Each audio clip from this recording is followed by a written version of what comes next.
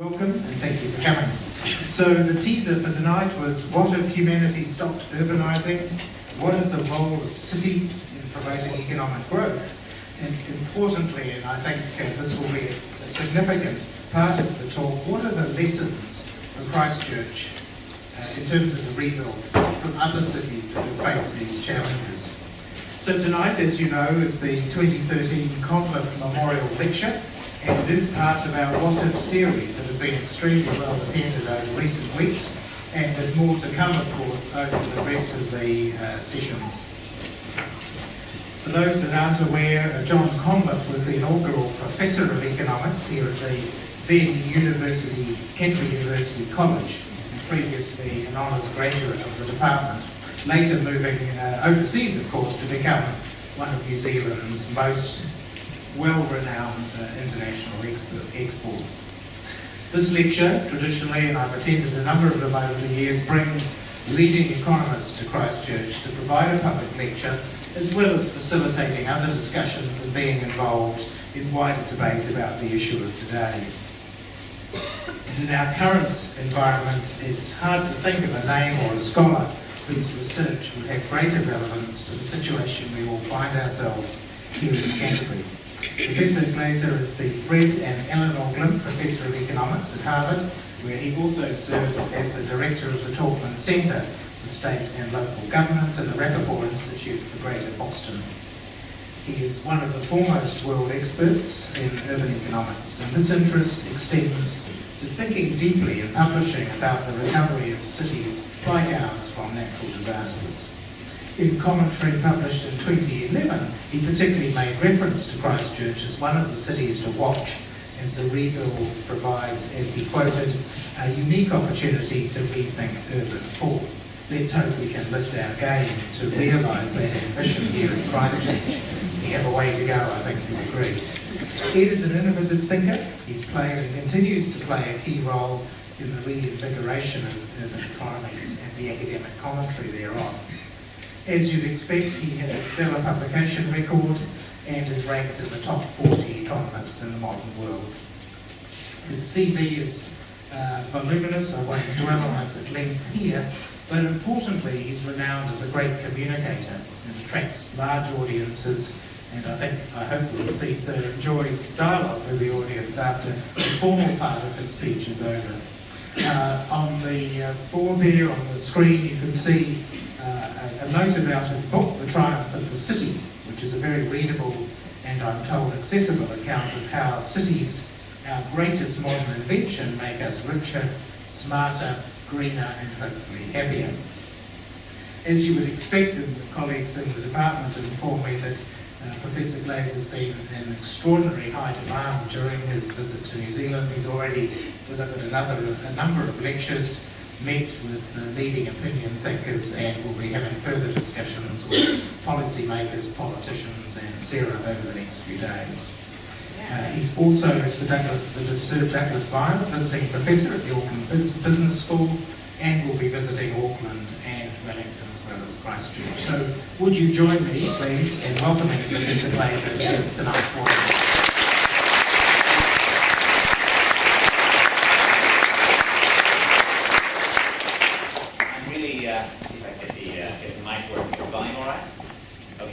I'm really terribly pleased to be here and the opportunity to talk to you, to learn from you, and I'm really very honoured that you decided to spend your very scarce and valuable time with me this afternoon.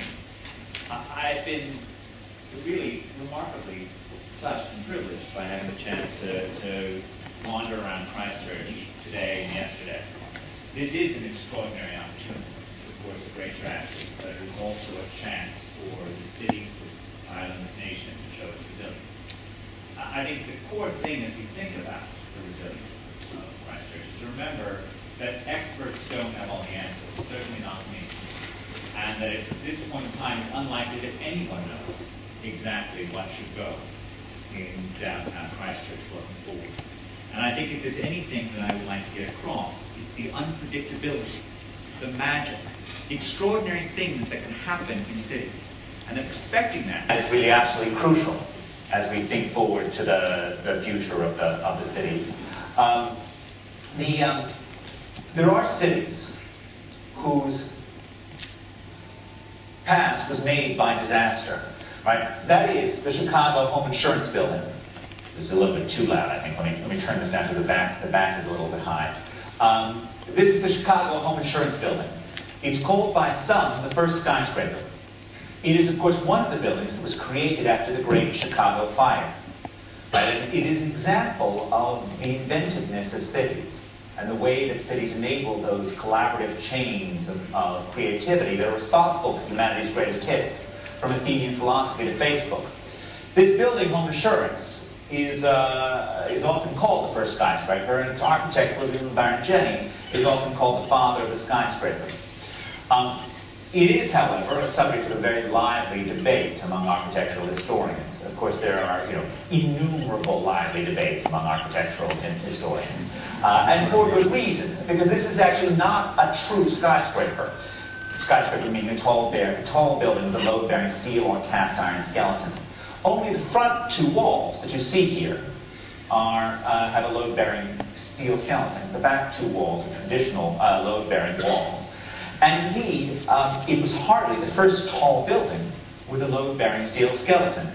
Right? There were industrial buildings in Europe and in the UK that preceded this building. There were plans for similar buildings that circulated among architects both in Chicago and elsewhere before the Baron Jenney put up his own building. So there's a huge debate as to whether or not Jenney or Louis Sullivan or Daniel Burnham or any number, Adler, Root, any number of the architectural geniuses who worked in Chicago after the Great Fire, whether or not they're actually deserving of the title of being the father of the skyscraper. But I submit to you that any attempt to find the father of the skyscraper is a fool's errand. Because the skyscraper, like pretty much everything else that our species has done that is worthwhile in our history, has been a collaborative invention. All of these characters knew each other. Sullivan and Burnham were both apprentices in Jenney's office when they were young. All of them used the same ideas. They stole ideas from each other. They employed the talents of the great fireproofing engineer Peter B. White. They borrowed, exchanged, and collectively, because of the city, they created this invention. This is what cities do that makes them special. They enable us to learn from one another and to create things collaboratively. That's what Chicago did in the wake of the Great Fire. That's what one hopes Christchurch can do. That's the promise. That's the possibility. Of course, not every urban disaster creates such outpourings of genius. Right? New Orleans is still recovering from the Katrina disaster that was, in fact, quite poorly handled. One of the facts we know about disaster relief is that it tends to illustrate the quality of government. And across the U.S., there's a massive difference in the quality of government between some states and other states. Louisiana typically ranks in the bottom, using things like corruption indices to measure the competence of local government. The combination of local and national mismanagement created a national tragedy. Now, there are upsides of it, right? Which is the children who were forced to leave New Orleans because of Katrina typically ended up getting much better educations elsewhere. So in fact, this type of urban disaster is not always full of downsides, but let us not hope that that is what we say about Christchurch in 10 years. Elsewhere got better education.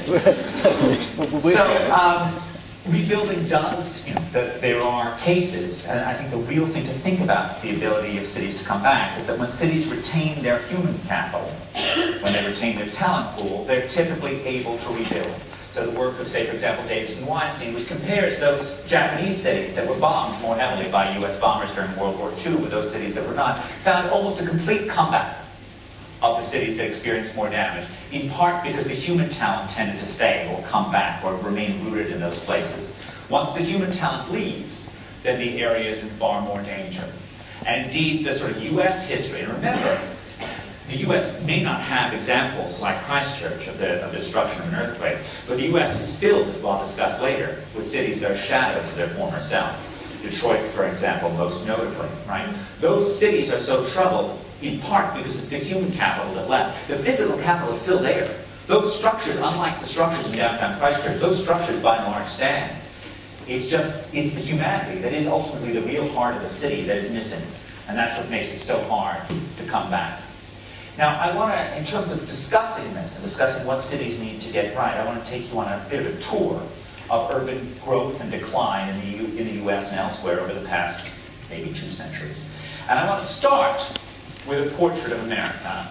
And I call it a portrait to make it clear from the start that I have absolutely no aesthetic sense whatsoever. To make that really clear to those people with some architectural bent. But it is sort of a picture. What I've done is I've taken the 3,000 odd counties in the US, and I've split them into 10s. Each one of those dots represents 300 counties, okay, a tenth of America. And what I've done is I've ranked them, I've grouped them on the basis of their density levels, people per square mile. Because at their heart, cities are the absence of physical space between people and firms. Cities are density, proximity, closeness. What the bottom line shows is the relationship between density and median family incomes. This is the tendency of people who live in big cities to end up being richer than people who live outside of cities. It's not universal, but it tends to be a fairly strong pattern. What you see in the graph is the richest tenth of America's counties have incomes that are on average 50% higher than the least dense half of America's counties. So the most dense tenth, 50% richer than the least dense half. This is a general phenomenon called agglomeration economies. The advantages of being surrounded by economic activities. It's an issue that New Zealand actually faces, being a relatively small country that's in a distant part of the world. The ability to exploit these agglomeration economies is limited. And they show up in facts like the fact that the 3 largest metropolitan areas in the US produce 18% of America's GDP, while including only 13% of America's population.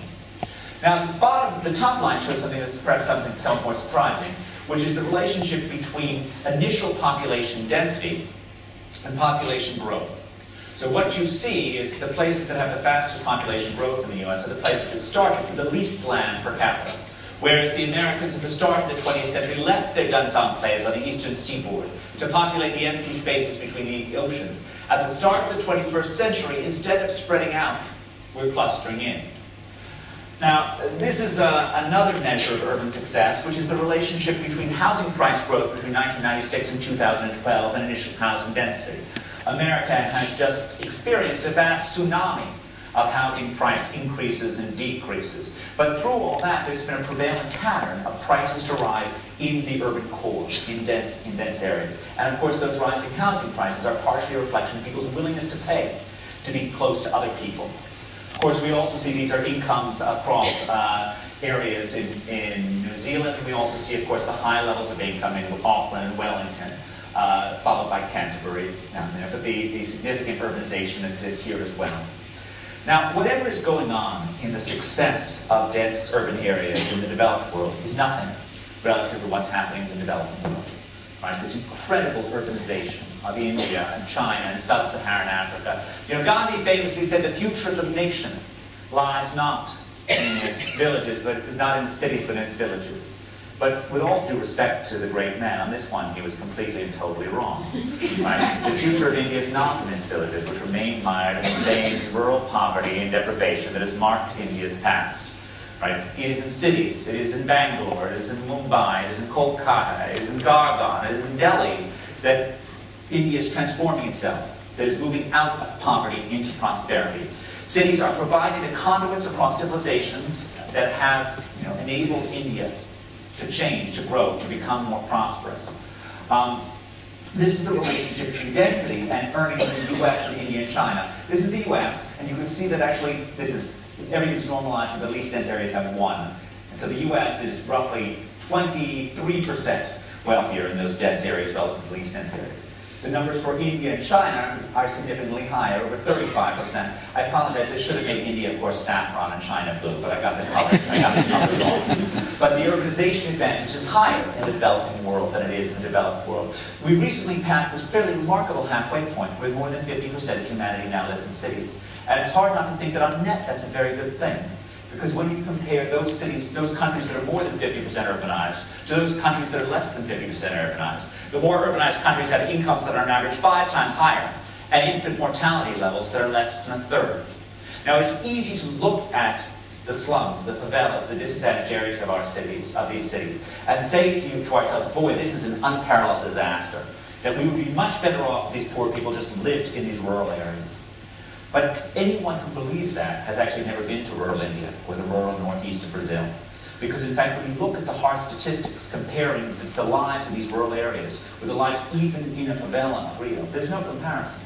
These people who choose to come from rural Brazil to the favelas of Rio are not fools. They're not ignorant. They're doing something entirely reasonable. They're getting opportunity, they're getting a social safety net, they're getting the ability to get around and find a future. And that shows up in any form of statistics that you look at. The problem is that Westerners go to these cities and they see something that's far worse than anything they could imagine for their own lives. But they don't similarly spend time in the areas of rural deprivation. In some sense, one way to think about this is that cities should never apologize for their poverty. Because cities don't typically make people poor, they attract poor people with the promise of economic opportunity, with the possibility of change. And that's why favelas actually have plenty to recommend themselves. Among those who see these urban areas and think about their distress, there's a view that says that even if they are wealthy, even if they have less infant mortality, even if they have other measures of well-being, we're losing the joys of rural living, right? Anyone raised on Wordsworth can believe in that, right? Although it's not much about rural India that reminds you of a Wordsworth poem. But you would think, for example, that perhaps we've lost the happiness, the joys that come with rural life, right? The joys which come with, the very real pleasures of being, being on the Canterbury Plain outside of Christchurch. I mean, these are pleasant rural areas. But in fact, when you compare it, when you look across the world, there's a very strong positive relationship between self-reported life satisfaction, happiness, and urbanization. So the more urbanized countries, which is what you see here, have more than 70% of their population saying that they're satisfied with their lives. By contrast, less than 50% of the population in the most rural countries say that they're satisfied with their lives. A very dramatic difference. Within countries, there's no, in the wealthy world, people who live in cities don't typically say that they're happier than people who live outside cities.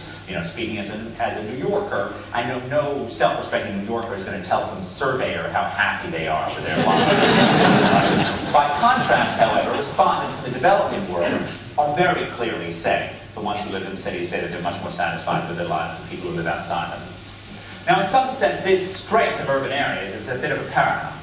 We live in an age in which distance is allegedly dead, in which we could all telecommute in from whatever sylvan spot appeals to our biophilia. We could all, live outside of Queenstown in some magnificent spot and gaze at the lakes and the mountains all day long. That would be wonderful on one level.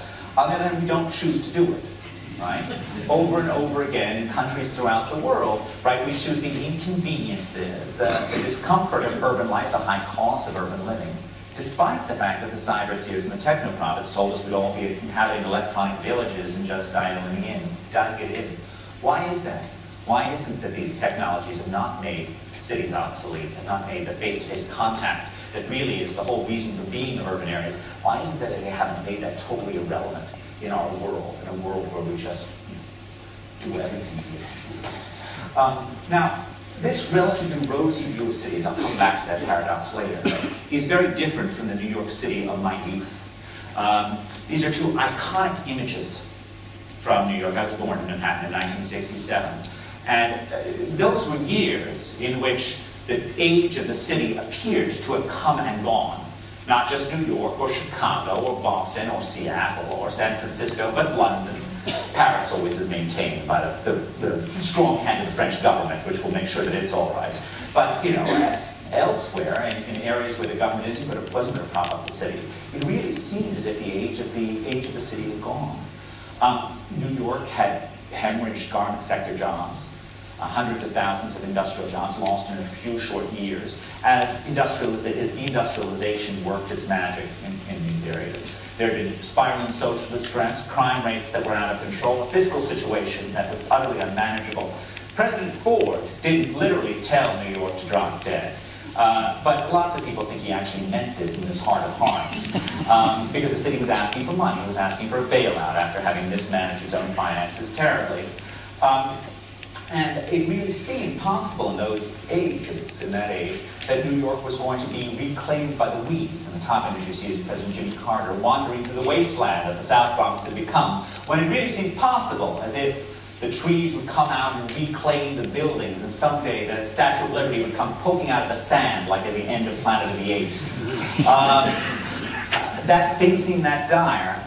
Of course, riots were burning down our cities. This is the Detroit's 1967 riot. The cities that gave us civilization had been burned down by their own residents. And rebuilding these areas was a challenge of an earlier era. Right? It's one thing if an earthquake levels your city; these are your own citizens that are burning it down. And we experienced this most recently in Los Angeles. And one of the reasons why the future of cities in the 1970s seemed so dire is that the original reason for being of these urban areas had largely disappeared. So if you think about what the older, colder cities of the US, and mostly of Europe, were meant to do, they were part of a transportation network. They were nodes on a great tool for moving goods across space. So if you go back to 1816, Americans stood on the edge of an enormously wealthy continent that was virtually inaccessible. And it cost as much to move goods 30 miles over land as it did to ship them across the entire Atlantic Ocean in 1816. And so over the 19th century, Americans built this incredible transportation network. First canals and then railroads. And cities sprung up on pinch points along that network. Right? The points where goods needed to move from one form of transportation, lifted by the early elevators of Joseph Dart in Buffalo, from the ships that plied the Great Lakes to the canal-going boats that moved things along the Erie Canal. And industries came up around those pinch points. And every one of the 20 largest cities in the US in 1900 was on a major waterway. The oldest, typically where the river meets the sea, like Boston and New York, were the newest. Minneapolis, on the northernmost navigable point on the Mississippi River. Chicago, of course, the linchpin of a great watery arc that went all the way from New York to New Orleans, made possible by two canals, Erie in Illinois and Michigan. And of course, industries sprung up around those transportation nodes, just to give a sort of sense of how that magic occurred. Think about New York's dominant industries during the 19th century. Sugar refining, there because of the huge amount of trade that New York did with the Caribbean, and because you couldn't refine sugar down in the tropics in the 19th century because those crystals would coalesce during the long hot sea voyage north and need to be re-refined. Printing and publishing. In New York, it was the big money in 19th century printing and publishing was in pirated English novels. Right? No Asian property rights thief had anything on our boys in the 1820s, who excelled in stealing anything that Sir Walter Scott or Charles Dickens produced by his pen. Now the thing is, if you're publishing pirated novels, you kind of need to publish first. Because there's no percentage in having the 8th pirated edition of Girl with a Dragon Tattoo in town. What are you going to get from that? Now, if you're going to be first, then being in a port is really valuable. Because the great New York publishers, the Harper Brothers, would get the latest Walter Scott novel, would get Peveril and Pete, days before it even showed up in the hands of their Philadelphia competitors carrying a lead. That access to that port enabled them to flood the market before Carey and Lee were able to publish. That port made it possible for New York to become a printing and publishing hub. Now, of course, Chicago's great industry, number one by value added, number two by employment, was its stockyards. Now, stockyards are part of a transportation problem. America, then, as now, also true of the Canterbury Plain, right, is great at growing wheat, is great at growing corn in particular, right? Even without America's utterly benighted policy of agricultural subsidies, we would be good at doing this. Right? I'm sorry that was a completely unnecessary editorial. Even without these utterly benighted policies, we would be good at this. Now, but the problem, of course, with corn is it's a low value per ton product, and hence relatively costly to ship. It also rots if not properly handled. So it needs to be transformed into a portable product. In the early days, that transformation transformed corn or wheat into whiskey. Portable, durable, often quite tasty, a good product for shipping from western Pennsylvania onward. Then furthermore, then a little bit later, the corn was transformed into salted pigs. Pigs are, of course, corn with feet. And this was the product of Porkopolis, Cincinnati, the great 19th century, early 19th century city that specialized in transforming the wheat of the Ohio River Valley into pigs, which were then salted and shipped east. Chicago then replaced them when the transportation technology made it possible to access the great corn-growing regions of Iowa and Illinois. And during those years, a new transportation innovation associated with this character, armor. Refrigerated rail cars that enabled them to ship frozen, dressed beef instead of salted pork. Because for some reason or other, humanity has always preferred its beef relatively fresh and its pork more likely to be salted. No reckoning for taste. But the great armor innovation is refrigerated rail cars. And the great idea is you put the blocks of ice on top of the beef instead of below it. So cold water drips down, keeping the beef cold. And so the city comes up around the transportation networks. Now, I've already mentioned, and this is sort of the critical aspect of cities, even when they form for these utterly prosaic reasons, even when they form as part of solving an operations research problem, miracles happen when smart people connect with one another and learn from one another and steal each other's ideas. Because it's in the wake of this, in the wake of the Great Chicago Fire, that the miracles occur that give us the skyscraper. Those echo the earlier wonders that happened in Athens 25 centuries ago, or in 15th century Florence, right? A city of wool and banking, right? Where a chain of genius figures out how to make the Renaissance happen, right? So think particularly about the pictorial Renaissance that starts with Brunelleschi's ability to figure out the mathematics of linear perspective, making two-dimensional images appear three-dimensional. He passes them along to his close friend and traveling companion, Donatello, who puts it on low-relief sculpture in the wall of Orsa Michele, right below that statue of St. George. Passes it along to Masaccio, who puts it on the wall of Brancacci Chapel, that marvelous picture of the Saint Peter finding a silver coin in the belly of a fish. Passes it along to that very less than saintly monk, Fra Filippo Lippi. Passes it along to Botticelli and so forth. A chain of genius, all connected by the city, all knowing each other, all stealing each other's ideas and expanding on it. This is what cities do that matters. And so it was in Detroit, another inland port, right? Another place which had, great cutting-edge companies specializing in supplying ships that plied the Great Lakes. This is an image of Detroit Dry Dock, right? And Detroit Dry Dock employed this character, young farm boy, came to Detroit, Henry Ford, learned engines working at Detroit Dry Dock. Cities then, as now, are forges of human capital. One of the things you learn from looking at wage data of cities, it's not as if people who come to cities immediately see their wages skyrocket.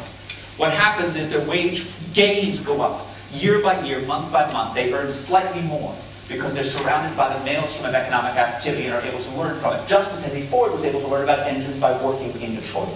He then goes to work for Thomas Edison, becomes an entrepreneur and innovator, and then joins the great 19th century game of trying to figure out how to make cars cheaply. Contrary to what many American politicians routinely state, Americans, of course, did not invent the car. Right? I know that may not be news to you here, but I always have to tell American audiences of this, and it always disappoints them so much. They're told it so often. But we did actually play a hand in making it cheap. And this is not something that Henry Ford came up with on his own, because he was part of a cluster of genius, much like Silicon Valley in the 1890s. Lots of small, nimble entrepreneurs. Ford, the Dodge brothers, the Fisher brothers, David Dunbar Buick, Billy Durant, Ransom Knowles, right? All of the greater Detroit area. The first person to build a car in Detroit was a guy called Charles Kirby. And according to legend, Ford followed Kirby's car as it drove down Detroit, pedaling furiously on his bicycle, trying to figure out how this car worked. Now, I think this story is almost surely apocryphal, but nonetheless I love it. Because it sort of provides this image of the city as educator, as providing this opportunity for Ford to borrow Kirby's idea and improve upon it, as indeed he did. Now, on one level, Ford's great invention, a massive, assembly line, automated, producing, cars unbelievably cheaply as long as they were black, employing, employees at $5 days, unbelievable achievement, right? Static productivity gains are tremendous. Providing mobility for ordinary Americans, ordinary people throughout the world, doing it on the cheap, providing employment for thousands of people. Great stuff in the short run. Possibly making Detroit the most productive place on the planet by 1950. But in the long run, Ford's model was a disaster for urban regeneration. Successful cities in the 19th century were marked by three things. Smart people, small firms, and connections to the outside world. This was Birmingham in the age of Matthew Bolton, or New York in the age of Alexander Hamilton. These three things, smart people, small firms, connections to the outside world, are still the linchpin of urban success today. Right? Think about how far from that is the River Rouge, Ford's vast vertically integrated factory. An empire unto itself, walled off from the outside world, employing tens of thousands of less well-educated workers. Incredibly productive, but not part of the fabric of the city. Not a generator of new entrepreneurs or new innovations. Does not need the urban area that surrounds it, does not give to it, and follows its own logic, and that logic is cost minimization. And when the price of transportation declines, and this is the 90% decline in the cost of moving a ton of mile by rail over the 20th century, when the price of transportation declines, making those erstwhile advantages of being on the Great Lakes, of being next to the various inputs, the steel, the iron ore, the wood that were part of making those cars, That proximity became irrelevant over the course of the 20th century as transportation costs tumbled. And so factories moved to lower cost locales. They moved to suburbs. They moved to right-to-work states that were more pro-business and less pro-union. The work of Town Holmes at the University of Minnesota compares those counties that are on different borders of state lines and shows the extraordinary difference in the amount of manufacturing growth in the pro-business states relative to the pro-labor states. And then finally, of course, moved to low-cost locales elsewhere. Right? This is what declining transportation costs. This is what the depth of distance made possible. One way of seeing this is that 19th century cities were defined on the basis of production advantages. Pittsburgh, defined by access to its coal mines, for example. 21st century cities are far more likely to be consumer cities because businesses are fundamentally mobile and people want to live in various areas. Think about Los Angeles, from this retirement place for prosperous Midwestern farmers a century ago as being in some sort of proto-consumer city. What we've learned from this depth of distance and the rise of the consumer city is the one thing American consumers were really hoping for was for warmer Januaries. Because there's no variable that better predicts metropolitan area growth during the 20th century than January temperature. This is the last 10 years. 1 is the coldest places, 5 is the warmest places. Now there are many things rolled up in that. Those warmer places tend to have more pro-business policies. They tend to be places that have relatively pro-housing policies that make it relatively easy to build. But they also are places that have warmer Januaries. And as a resident of Boston, I am keenly aware that that is not entirely irrelevant. Along with the move to sun was the move to sprawl. We have always built our urban areas around the transportation technology that is dominant in the era in which they are being created. Our oldest urban spaces are built at a pedestrian scale. Short blocks, narrow streets, thoroughfares often wind in the way the person will wind when walking, or the someone will wind when moving their goats along. Think about the oldest areas of European cities, or even the oldest areas of New York or Boston, right? Classic pedestrian areas. And then we move to the area of wheeled transport, typically pulled by a horse-drawn omnibus, for example. These areas require areas that are gridded. So you have somewhat larger blocks, more space for the roads, straight roads, longer blocks. And then, of course, you move to the areas that were made possible by streetcars, tramways. That's much of the feeling in Christchurch, right? Most of Christchurch is a tramway city. It's a city now consumed by the car, of course, but it's a city that was laid out in terms of the heart of the area, very much around the sort of sprawl of the late 19th, early 20th century, which is a streetcar-oriented kind of sprawl. And then, of course, you move to the car. Right? On one level, the car is just the latest continuation of sprawl, but on another level, it is different. Because all of these older forms of sprawl were fundamentally hub and spoke, meaning you walked from where the streetcar dropped you off. So development needed to be somewhat compact. The car is different. It is point to point. And it both enables and requires vast amounts of space to accommodate itself. Right? It's not the car is bad, and you know, I commute to work myself, and we understand why people drive. The average commute in the US by public transit is 48 minutes. The average commute by car is 24 minutes. But cars do require management, and they should not be subsidized. Right? So it should be a choice that people make, internalizing fully the social costs of their action, whether those costs are pollution or congestion as well. Hit by the move to sun and sprawl, this is what happened to the 10 largest American cities as of 1950. 8 of them have lost more than 20% of their population between 1950 and 2010. 3 of them lost more than 50% of their population, right? So America has had urban disasters on a truly grand scale, and none more so than Detroit. And I believe there's a major lesson in Detroit that is worthwhile paying attention to. America tragically followed a Potemkin village strategy of urban renewal starting after World War II. And I say that because it is a strategy that emphasized physical structures over the real human needs of the population. In the 50s and 60s, it emphasized large-scale urban renewal, structures put up with the help of federal dollars. After the Federal Highway Aid Act of 1973, it focused on transportation infrastructure. Right? This was part of an unholy alliance with highway builders and urban politicians that actually got subsidies for highways by getting subsidies for mass transit. Now, there are many good things about various forms of mass transit, but this thing is not one of them. Okay? The hallmark of declining cities in really declining cities is that they have an abundance of structures and infrastructure relative to the level of people, relative to the level of demand. Detroit was built for 1.85 million people. It is less than half of it. It does not need subsidized housing. More than 90% of the homes in Central City of Detroit cost far less than the physical cost of construction, right? Far less than $600 a square meter to buy one of these houses, right? And of course, it is easy to get around downtown Detroit, right? The streets are empty.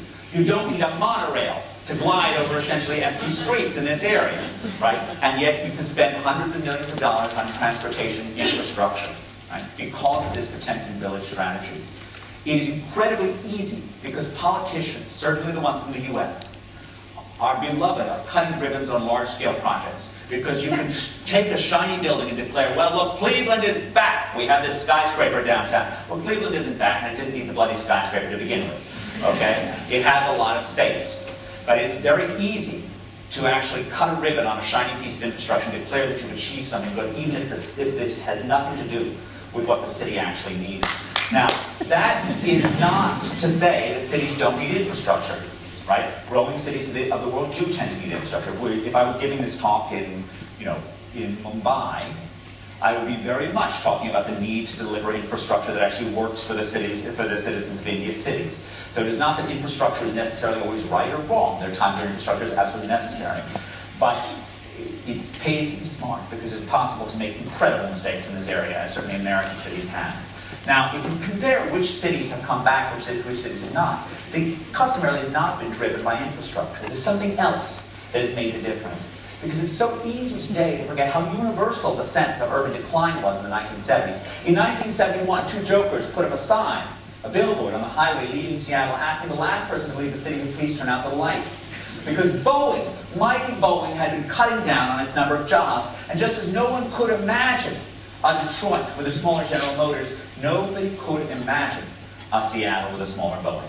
This is before Amazon, before Microsoft, before Costco, and Starbucks is the famed whiff of a short black Seroma in a coffee roaster's nostrils, right?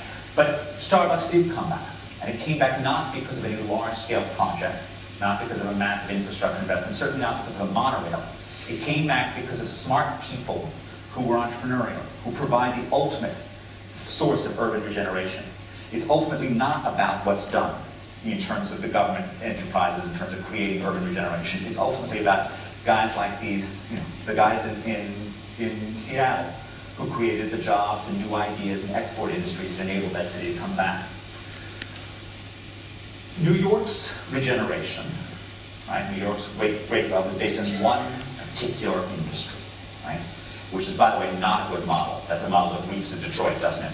But it is one industry. It's finance. 42% of the payroll on the island of Manhattan is in finance and insurance, right? A massive industrial cluster.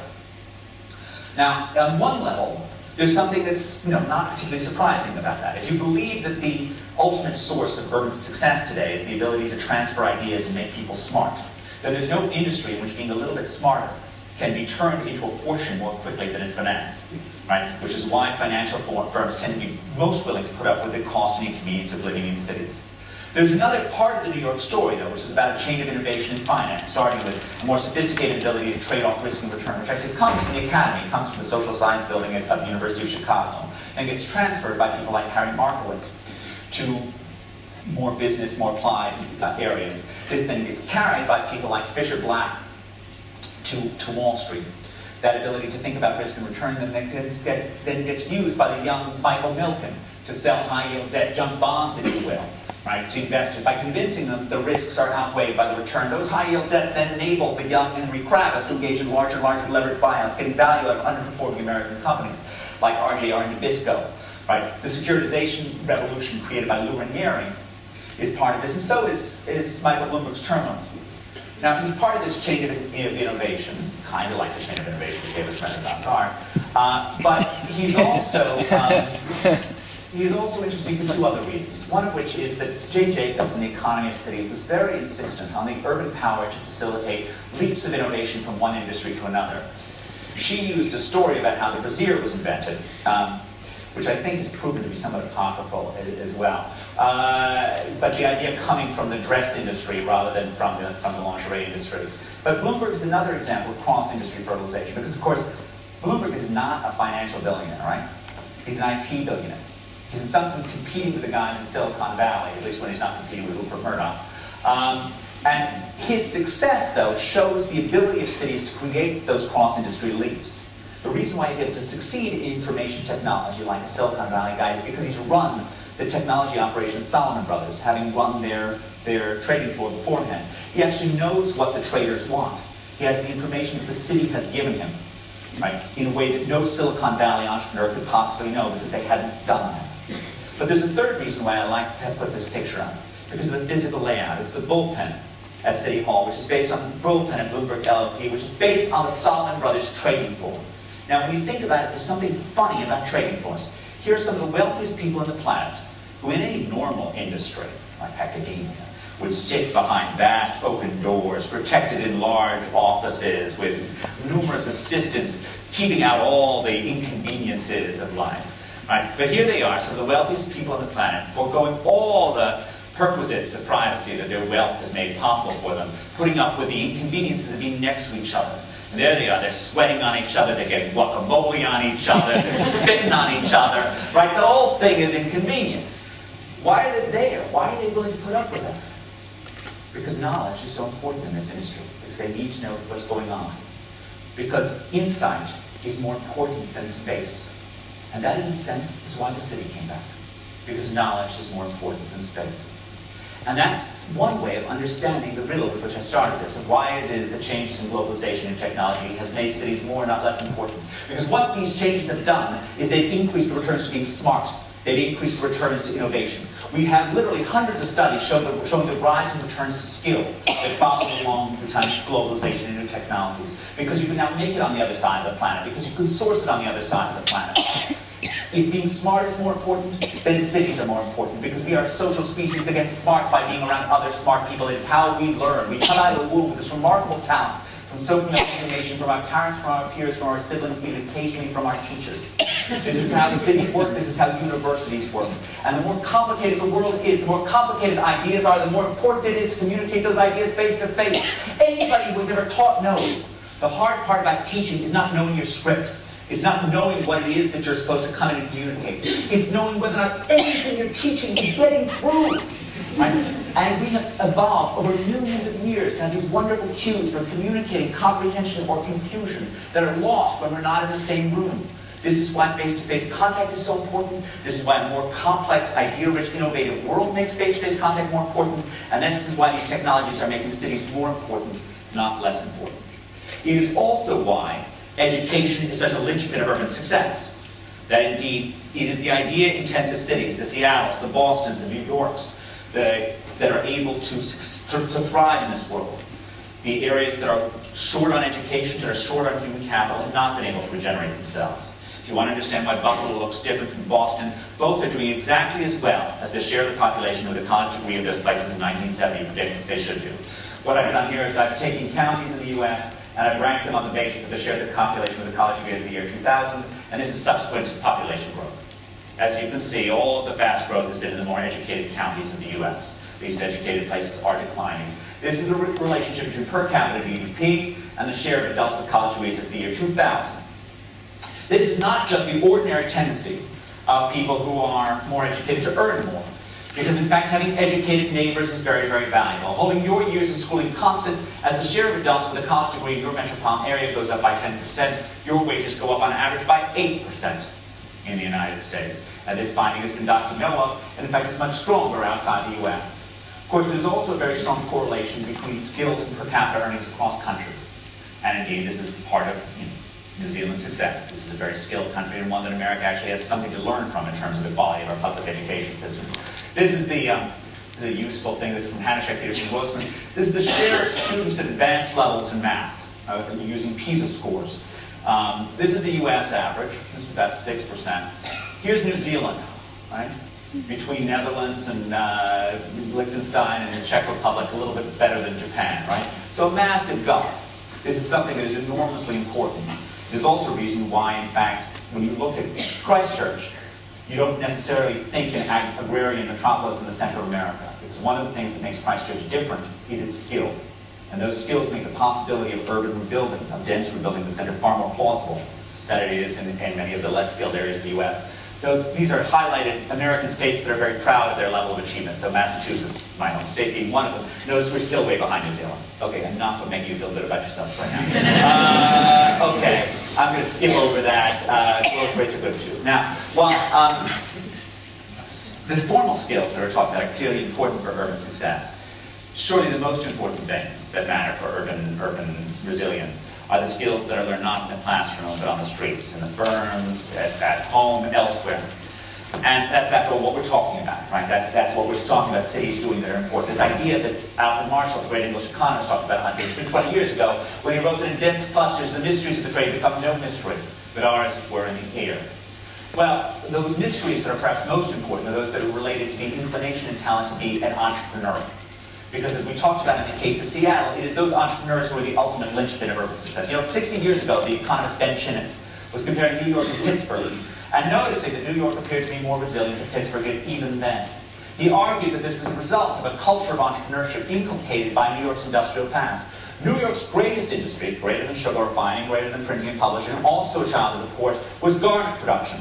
Right? Garment production was a mother of entrepreneurship because the returns to scale were so limited, because anyone with a good idea and a couple of sewing machines could get started.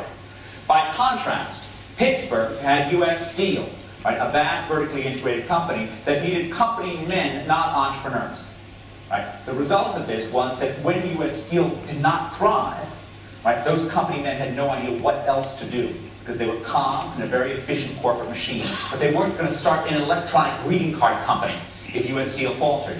But these guys were always coming up with something new, right? That's the nature of being an entrepreneur. They were trying to find an opportunity. And the history of US industry is replete with people who got started in the garment industry and then went and did something else, started a Hollywood studio, right? Built more skyscrapers than anyone else did in New York City. These people came out of garments and then did something else. And they were also crucial in terms of the redefinition of the city after its decline. Now, it's remarkable, given how mediocre our measures of entrepreneurship are, how powerful they are in predicting the resilience across areas. One measure is average establishment size. Having lots of little firms is seen as being entrepreneurial. Having a few big firms is seen as not being so. This is employment growth in the places with big firms. This is employment growth in the places with little firms. Huge differences. And this is true in any way that we know it, controlling for any number of things within cities as well as across cities. Big firms, small growth, small firms, big growth. Doesn't mean that big firms can be extraordinarily productive in the short run, but the long run resilience appears to be associated with small firms. This is another way of measuring it, taking the initial time period, the short share of employment in new establishments relative to old establishments. Again, new establishments, fast growth, old establishments, not fast growth. There is a question about what government does to make entrepreneurs. This is again where I make you feel good about yourself. There are, the litany of government attempts to subsidize entrepreneurship through making loans to entrepreneurs. Now, every entrepreneur will claim that, we've got such a problem here. The venture capitalists are short-sighted. It's a market failure. The venture capitalists are short-sighted. That just means they don't see the possible gain in funding them, right? I listen to their idea. I don't think those venture capitalists are crazy either most of the time. And the litany, as discussed by Josh Lerner in his wonderful book, Boulevard of Broken Dreams, if government attempts to get involved in this, the litany of failures are enormous. Right? For every one success, there are tons of failures. There's perhaps slightly more upside to cluster strategies. Silicon Valley itself had some roots in certain government policies, although much more so the entrepreneurship of Stanford's Fred Terman. Boston is currently engaged in an education district, an innovation district that may bear some fruit, but again, it's a risky strategy. But again, when you think about sort of innovation and entrepreneurship, it does sort of seem to be something that you should be thinking about in terms of rebuilding central Christchurch, right? In terms of small firms and nimble startups. Educational spillover is clearly important. There's been tremendous entrepreneurship around educational establishments when the US government changed the policies that made it possible to patent research that had been funded with government grants. And finally, of course, the low-hanging fruit is eliminating barriers to entry, making it easier to start. According to the World Bank's Doing Business report, the #1 country in the world in terms of the ease of starting a new business is, of course, New Zealand. But then again, you knew that. Okay. Now, that being said, the most entrepreneurial place on the planet that I've ever been is not New York, and it is not Christchurch. It is the Dharavi slum of Mumbai. right? Where I wandered through Dharavi, and you were just struck by the enormous promise of Indian human capital. You know, you look in one corner, and there are a couple of guys who are recycling boxes, and that means chopping them open and turning them inside out and stapling them up again so you can't see the old labels. That's recycling. And then you go a little bit further down, a couple of guys who are sewing, sewing dresses, they're sewing brassieres, and you think you're in the Lower East Side of Manhattan in 1906. And then a little bit further down, there's a ceramics district, and they're making little pots. And they're so proud of these pots, they give you one, they won't even take any money for it. And then a little bit further on, there's a series of women who are involved in recycling plastics. And you just feel wonder at the talent that was created by this area, that was connected by this area, that saw the potential for new businesses created by the city. And then you walk outside in the street, and there's a kid who's defecating on an unpaved road. And you know the water isn't safe, and the electricity is at best intermittent. And it reminds you that there are tremendous demons that also dwell in density. Right? That if two people are close enough to give each other an idea face to face, they're also close enough to give each other contagious disease. And if someone's close enough to give you a pretty little pocket, they're also close enough to pick your pocket.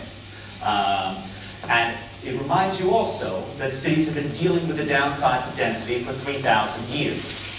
And that cities need healthy, effective public sectors to manage these potential risks. Right? So much of the story about entrepreneurship that I've told is not one in which the public sector plays a major role. But this does not mean that the public sector is not crucial for the functioning of cities. That in fact, you know, in some sense, there's a good reason why people who live in rural Montana like government a lot less than people who live in New York do. They need government much less. And in some sense also the failures of government are made obvious when people cram together in urban areas, as is true in many of the urban areas of India. Now, the demons that come with density, some of them are relatively old-standing and long been solved in the developed world. Contagious disease and clean water, traffic congestion, crime and corruption, the high cost of living and poverty. This is the path rate of death rates, mortality rates in New York over the past 200 years. A boy born in New York in 1900 could expect to live 7 years less than the national average. That was somewhat similar to the life expectancy gap in Tudor London as well. That's 7 years of life you're giving up to get the wonders of living in a city. That gap has disappeared. In fact, life expectancy is about 3 years longer in New York than elsewhere. No one understands, by the way, why death rates are lower among elderly people living in urban areas. Some people credit walking, other people credit urban connection. It's very easy, though, to understand why mortality rates are lower among the young. Two big reasons, two causes of death are accidents, mostly motor vehicle accidents, and suicides in the US, both of which are much rarer among young people living in urban areas. Motor vehicle accidents is quite obvious. It's just a lot safer to get behind, you know, get in a bus after having a few drinks than having a couple, than getting behind the wheel of a car. Motor vehicle accidents, suicides is much odder, right? It's true, and I don't know the extent to which this is true elsewhere. In the US, the peak areas for suicide tend to be very low density areas with a lot of prevalence of guns on a per capita basis. Now, I'm going to skip over this. The point being that clean water actually didn't happen easily. That America's cities and towns were spending as much on clean water at the start of the 20th century as the federal government was spending on everything except for the army and the post office. These investments still need to be made by the developing world. Water admitted an engineering solution. Congestion does not. You cannot build your way out of traffic congestion because of the behavioral response. There's something which has been identified by Gilles Duranton and Matthew Turner called the fundamental law of traffic congestion, which is that vehicle miles traveled increase roughly 1 for 1 with highway miles built. If you build it, they will drive. Right? That means that you're not going to get uncongested roads by just building more. In some sense, you can't ever get proper use of a scarce resource, and streets are a scarce resource, by giving it away for free. This is basically how the Soviet Union tried to ration groceries during the bad old days, right? Eggs and butter were pennies on the dollar, and the result was you couldn't get any eggs and butter, right? There were long lines and stockouts at Soviet groceries. This is what we do with our city streets. We give away valuable access to city streets for free, and the result is the urban equivalent of long lines and stockouts, which are traffic jams, which are wasting far too much time. The only way to actually handle this is with things like congestion pricing. Right? Singapore's second densest country in the world, streets move fluidly during peak times because they charge people for driving. They charge people for the congestion that they create, the social costs of the time that you're wasting every time you go on the streets by imposing on other drivers. No other way to conceivably handle this problem in terms of getting to a good answer. Of course, this needs to be accompanied by decent public transit. I'm not going to spend much time on this, but it's a long-standing claim that 40 years of wisdom in transportation and economics and Harvard can be boiled down to 4 words: bus good, train bad. Okay, enough of that. This is, of course, an old image. But, of course, cities, when they work well, can be places of tremendous pleasure as well as productivity. The same urban entrepreneurship that makes for good urban software companies makes for great urban restaurants. The ability to share spaces, right, makes cities enormously exciting. You know, it's often, we just go back to this. This is an image of Zipcar, right? Zipcar is a technology which enables people, typically, you know, younger people, to own part of a car. It's really sort of an hourly rental system. And it works through a combination of GPS systems and credit cards, and you can take it out for as much as you want. It's tremendously popular among kids. This, of course, is a handmaiden of technology. Because look, if you tried to run a car-sharing business in Manhattan in 1973, you know, Robert De Niro would have shot someone in the back of the car, right? Not literally Robert De Niro. I don't actually mean any slanders while I'm on tape, obviously. I'm played by Robert De Niro. In fact, forget that I mentioned Robert De Niro. Forget that I mentioned film. This is Zipcar. It's a technology for sharing cars. Okay. The point that the Zipcar spiel involves a whole lot of the sharing economy, that we're all about sharing. There's nothing new about sharing economies to cities. What is a restaurant, a great urban invention coming out of Paris in the 18th century, other than a shared kitchen and a shared dining room? What is a park other than shared green space, right? This is what, you know, cities have long done. And when you think about, you know, these urban spaces, and you think about what we hope for, what I presume you hope for in central Christchurch, it's about creating those shared spaces as well that also make for magic. I'm going to skip over that. No, I'm not. I'm going to say something about it. Another issue that is important is the provision is dealing with affordability. And one of the things we notice, the flip side of rising prices in central cities is that it actually also means that urban areas have become less and less affordable. This is Manhattan, and these are rising prices and these are declining permits. Just as the city has gotten its act together, become safe, become economically viable, it's become more and more difficult to build. This is in some sense a curse of former Anglo-Saxon colonies, that all of us have empowered our local communities, which then make it increasingly difficult to put up any new housing whatsoever. I live in the home of this, right? I mean, it's not as if Greater Boston is not a capital of this business. But this is an area, right, thinking about housing and construction. I'm going to skip over this right now. This is another way of thinking about this. So this is another portion of America, and along here I have population growth, which can be read as housing construction as well, between 2000 and 2010, and I have housing prices over here. Now, normally, for those of you who have taken Economics 101, you know, you should think about this in terms of supply and demand. And if the only thing that differed across areas was that some areas had high demand, some areas had low demand, you'd expect to see high demand places that are both expensive and growing a lot, right? Because after all, this area is attractive, right? It's, you know, a nice place, it's a pleasant place, it should have lots of building and lots of prices. Now, there are places here that are low demand, i.e. low price and low population growth. But here's the thing you should also take away from this. The places that are really expensive don't build a lot, and the places that build a lot aren't expensive.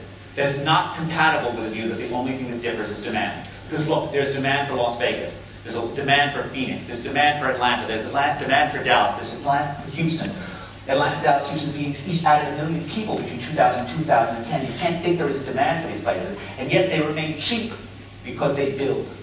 Because they're capable of mass-producing massive amounts of house at $600 or $700 a square feet, right? And the land is essentially free, right? This is what these places look like. In these places, it's incredibly difficult to build. In some of these areas, this reflects natural barriers, but in a lot of them, it's about man-made barriers to production. It's about 60-acre minimum lot sizes in Marin County, California. It's about an ever-increasing web of barriers that make it difficult to build in the area. Right? This is not something that is unknown here as well. This is the relation between home rights and local land use regulation. This is from Demographia. This is, of course, Hugh Pavlovich, the great Christchurch. But you know I'm Christchurch most of the time, given that I get huge emails, but it seems like 4 or 5 a day.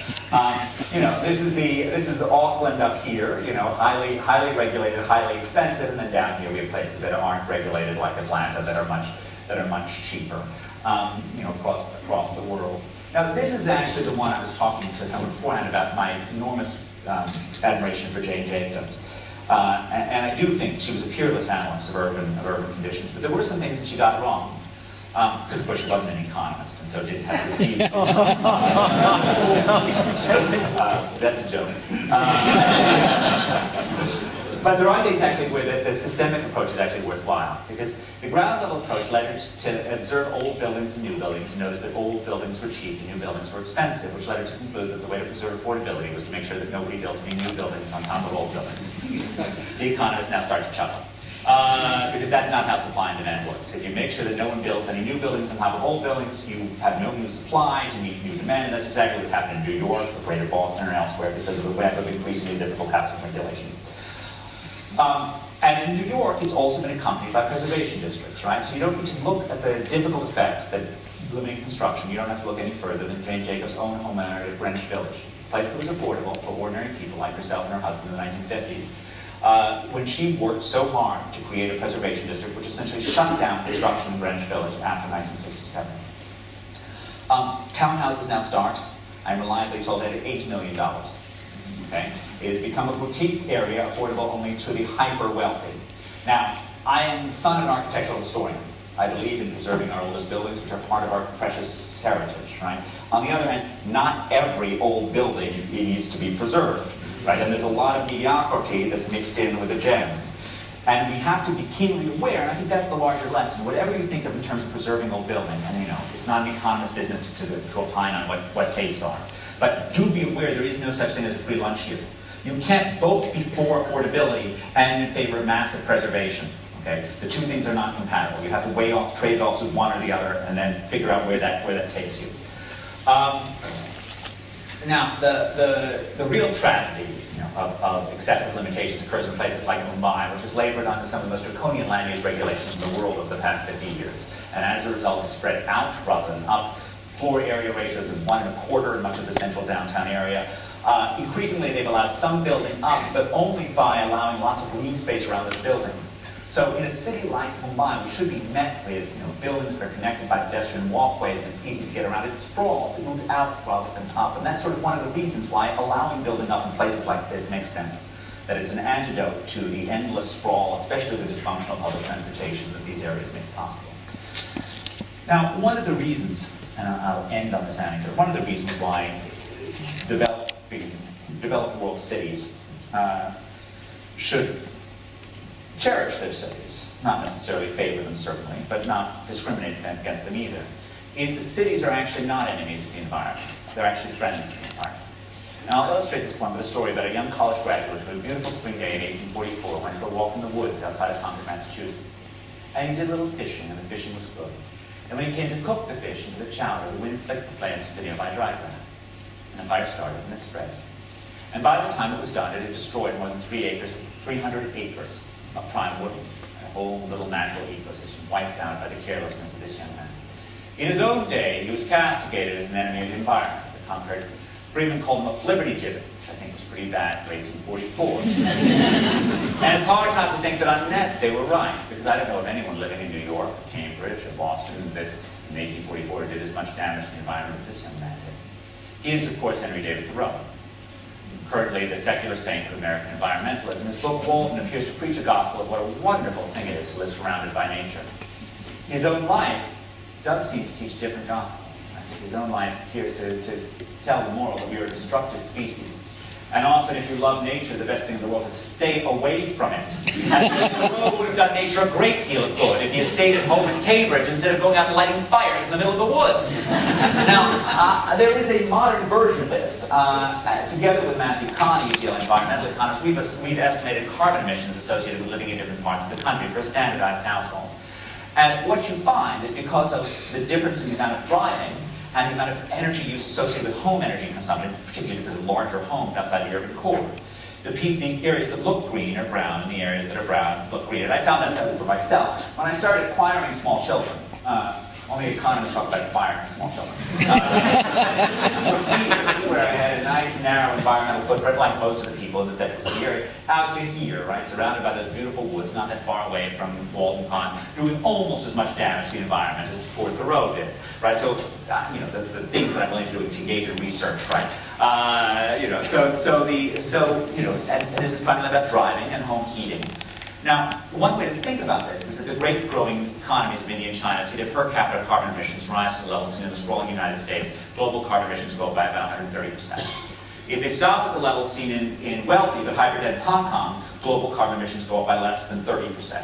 Ask yourself whether or not the suburbs that are surrounded by greenery, like the one I live in, right, are particularly friendly to the environment relative to those spires in Hong Kong. Because in fact, those spires provide a much more environmentally sensitive model for the future than in fact does that massive decentralization of living spaces. Now that being said, and I want to make sure there are two final points. One of which is that I'm an economist, not a lifestyle consultant. And part of the point of making myself into this is to make the point that I believe that our countries are great because they offer different options. Because they don't, in fact, try to shoehorn people into one model of living. The choices are a hallmark of great cities, which should be archipelagos and neighborhoods, and choices are the hallmark of great countries, which should offer lots of different options. And it's a great thing that New Zealand has the opportunity to live in rural Canterbury and in Queenstown or in Auckland. It's a wonderful thing that those options are available to you just as they are available to me in the US. The point of government policy, right, is to not favor one of those things versus the other. Is to enable people to have different choices and to then, just charge people for the social cost of their action. Okay?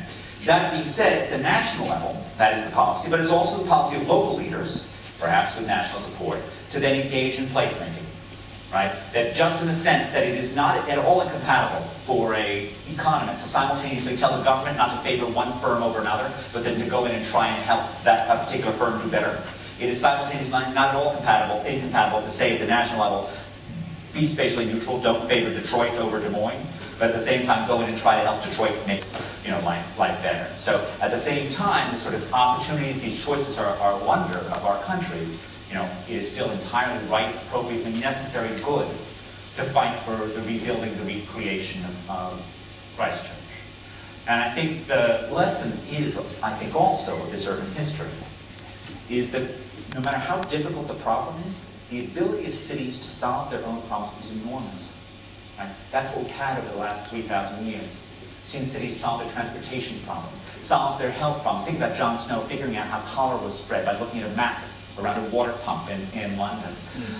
Think about the innovations in Chicago that enabled the problem of building up. Right? Smart people can make the city work. And no matter how troubled we are by the enormous challenges, whether created by earthquakes or climate change or economic recession, the track record of our species to work miracles when we learn from each other in urban areas is phenomenal. And I have seen nothing around me in Christchurch other than human talent, other than smart, creative people who seem remarkably good not just to come in with their own ideas, but for learning from each other. And I think given that, I cannot help but be enormously optimistic about this city and its ability to rebuild. Thank you.